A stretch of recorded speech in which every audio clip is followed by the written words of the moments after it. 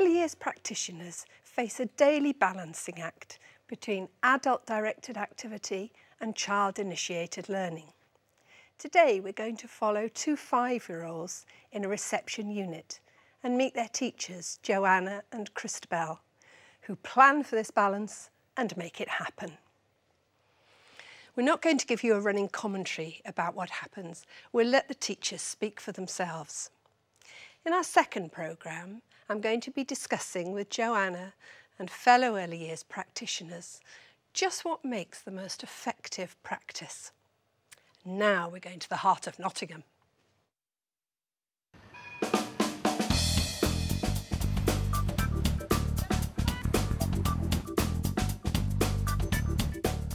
The catchment of the school is very multicultural. 83% of our children are from an ethnic minority, and at the moment, including the nursery, we have approximately 70% of our children with English as an additional language. It's a very open school where children are respected, families are respected, and staff are respected. It's an oasis in the middle of an inner city.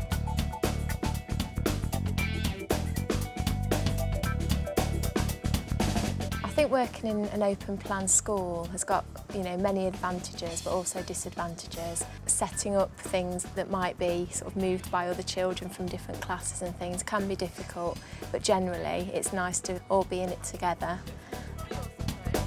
You've got 4 sections. About 2/3 of the children in the class speak English as an additional language, and about 1/3 of the class are on the special needs register.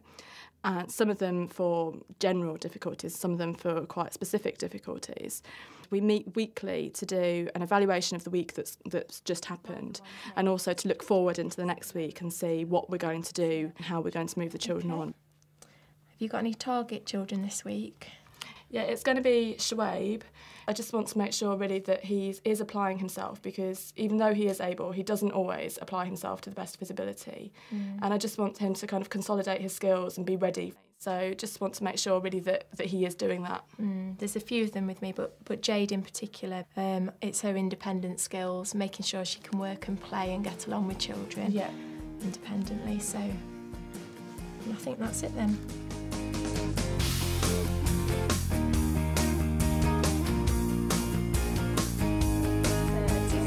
35, 36, 37, 38, 39, 40, 41. Kinesthetic learning is so important for children of this age. They need to be active, they need to be doing things in order to learn. So I find that doing as many active things as possible just helps them to take in the information. Let's check. No. Slide back, walk away, climb up to the top. 3 corners is what I've got. 3 straight sides can't tell us. A triangle's what we've got. When I've decided upon a target group or individual, for example today Jade, I'd make sure that within my whole class session I was involving her as much as possible, getting her out to answer questions, actually doing activities with me. And why do you think that's a triangle? Do you want to tell everybody? Because it's got 3 sides. 3 sides. What else has a triangle got? 3 corners. 3 corners. Can you rub out the triangle then? Give Jade a clap. Well done.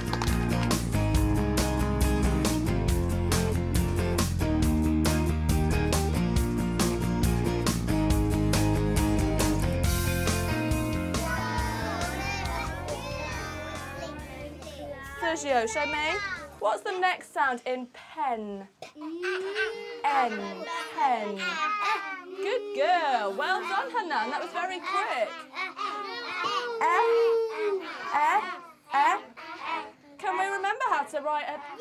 I picked Shoaib because I feel that whilst he is very able, he doesn't always apply himself. He's often very keen to kind of get to the computer or the free play areas. If he picks something that he wants to do, he'll persevere with an activity. He's not a child that flits about. Lots of people can write it. So saw all your magic pens, Sean, all in the air, all doing the right letters. Show us again, just to remind Shoaib. Starts at the top, comes down, back up and over and down with a flick. Starts at the top, Comes down, back up and over and down with a flick. That's the one, thank you very much. Lovely.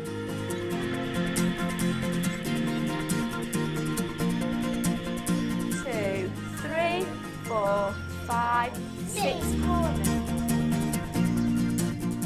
So we're going to go on a shape hunt. You're going to walk around, and whenever you find a shape, you've got to pick it up and come and bring it and put it in the right place. Off you go. Let's see who finds some shapes and brings them back.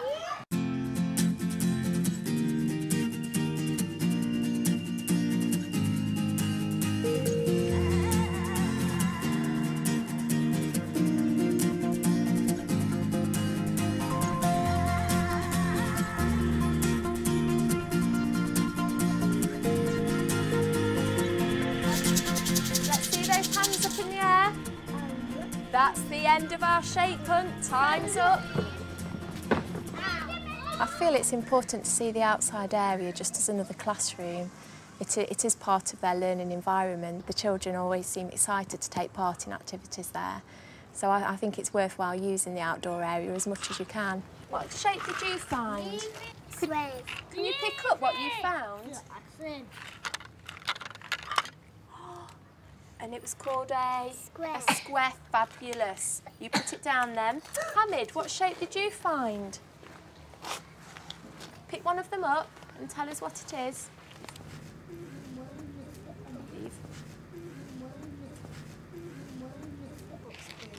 Hamid, what's that called? A rectangle. Oh, well done, Hamid. Jade, could you come and help me count, please? Okay. Right, we're going to pick up these shapes here. Ready to count on you, Jade, as well? 1, 2, 3, 4, 5, 6, 7, 8. Wait a second, 8, 9, 10, 11. 11. Jade, out of interest, there were 9 circles, weren't there? And there's 11 triangles. Is there more triangles or more circles? More triangles. Because it is a lot more than 9, isn't it? Good girl, you sit down. All the pictures you're going to draw, they've all got 3 sounds in them. I want you to put 1 sound on each of the lines that I've drawn. Okay? If you don't know what something is, you can ask me and I will tell you. So it's not Boris, Alicia, is it? It's a bat. What? Take it out. Pin. It's not a pin, what is it? You get pin in it. It's got pins in it, but what is it? Box. It's not a box. Well done, you've got all 3 sounds, Shoaib. That's super. Look at Lovely. Choose something else to put just there. Platoon, are you going to draw something, please?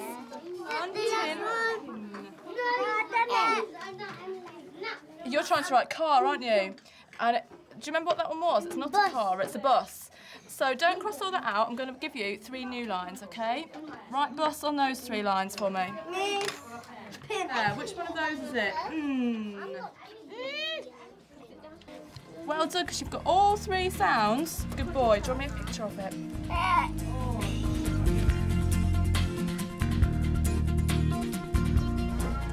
What can we buy from the pet shop? What can we buy, Aisha? Snakes, yes, Ellie? Dogs. Jade, what else can we buy? Cats. Jade and Ellie, are you going to be the shopkeepers? Mouse. Could Barakat speak to Jade, please, Ellie? Yeah. Okay. Tell Jade what you want. A snake. Have you got snakes and rabbits? Hello. These are all the things that we want. We've got all nothing in there. Are you going to show us where they are? Let's explain what we want. Let's go and see, Barakat. We want we want to. I'd say observations are crucial. It's so interesting sitting back and seeing what these children are actually capable of doing independently. that it would be foolish not to.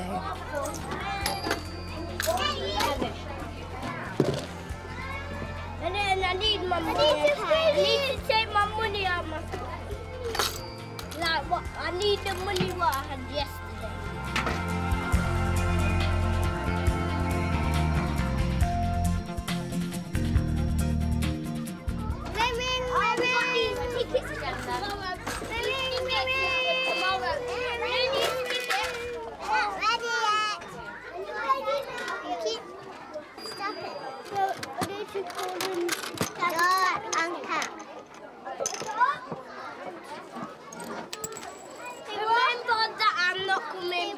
Because I'm sick. I need it in our box. Okay, I'm coming back now, Mama. Bye-bye. Bye-bye.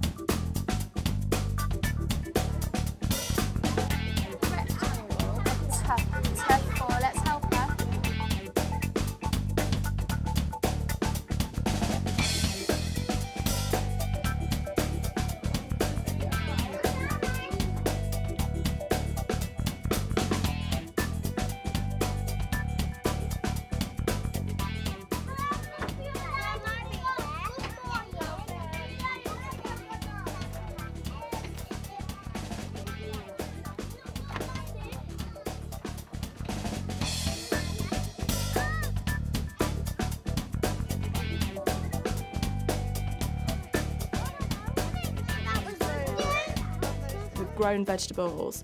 He's been quite excited about those things and looking at them, observing them, seeing the changes. No. Look at baby one. Well, that's a very small one. Good.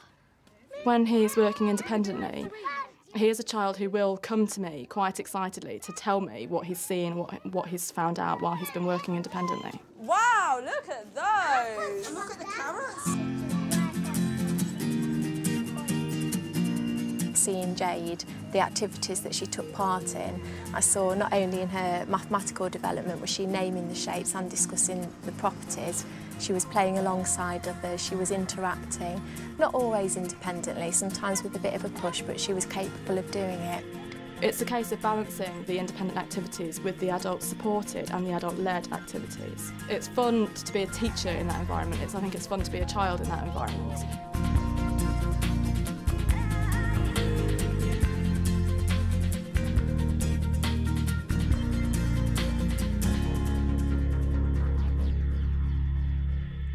Didn't they have great variety in their morning? I hope you're going to join us in our second programme from Nottingham, where we're going to get under the skin of Jade and Schwabe's learning.